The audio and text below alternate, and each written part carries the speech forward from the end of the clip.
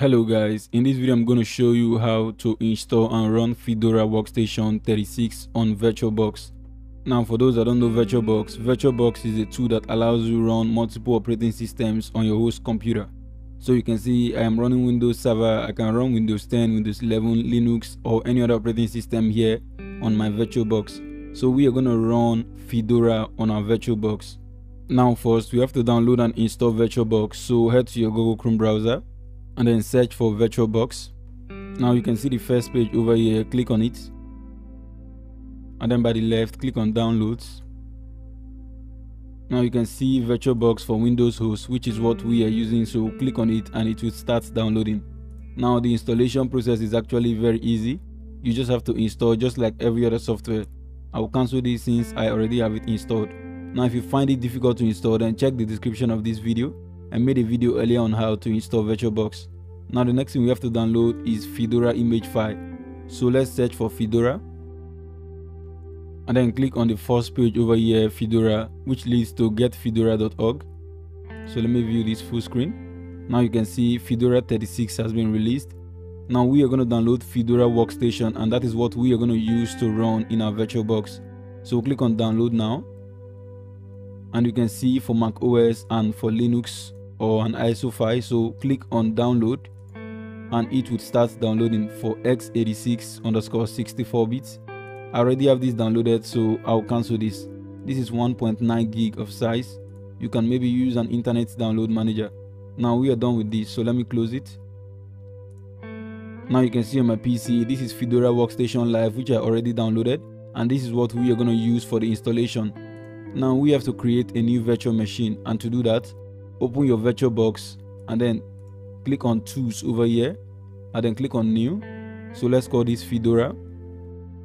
Select the type and change it to Linux, and then select the version, change it to Fedora 64-bit, and then click on next. Now enter the amount of RAM you want to allocate to this virtual machine. I have 16 gigs, so I'll give this 5 gig of RAM. Now you shouldn't give more than 40% of your total RAM to your virtual machine, else it will slow down your main host computer. Next, create a virtual hard disk. Now create VDI, next, dynamically allocated, next. Now enter the amount of storage you want to allocate to this virtual machine. Now you can't allocate more than what you have, so make sure to check that out. We are giving this 65.8 gig, from 20 gig upwards should be okay. Now let's create. So our new virtual machine has been created and you can see the details over here. Now we have to make changes to a few other things, so click on settings and then go to system. This is the motherboard and this is the base memory, which we can change whenever we want. Click on processor and then enter the amount of CPU core you want to allocate to this machine. Now you can see the recommended from 1 to 4, from 5 to 8 is not recommended, so let's go with 3. Now click on display and then increase the video memory to 128 megabytes. Turn on 3D acceleration and we are good, so let's click on OK. Now we have to import the image file, the ISO file we downloaded. Now click on start up here. Okay, so you can see this file icon by the right over here. Click on it and then click on add. Now select your Fedora image file we already downloaded and then click on open, choose. So once we click on start, it would initiate the installation process. So let's click on start.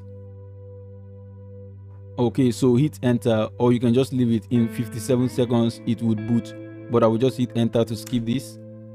Now the next thing you would press is the escape key to skip the drive check. The media check is complete. You can see that's because of I used the escape key to abort this check. Now if you leave it to run completely, you may encounter error with this, so let's just wait. So you can see over here we can begin the installation. So let's install to hard disk. So click on install to hard disk. Now select the language and then continue.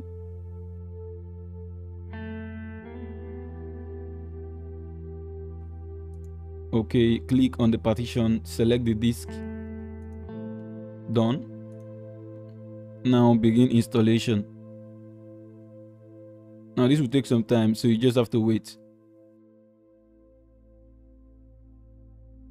So you can see the installation is now complete. Now let's click on finish installation.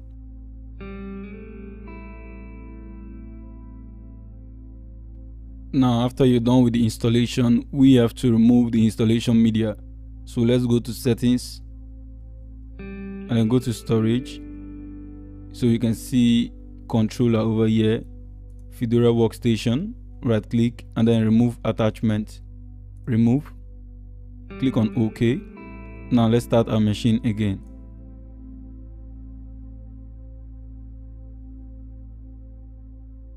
Now let's start the setup. Start setup.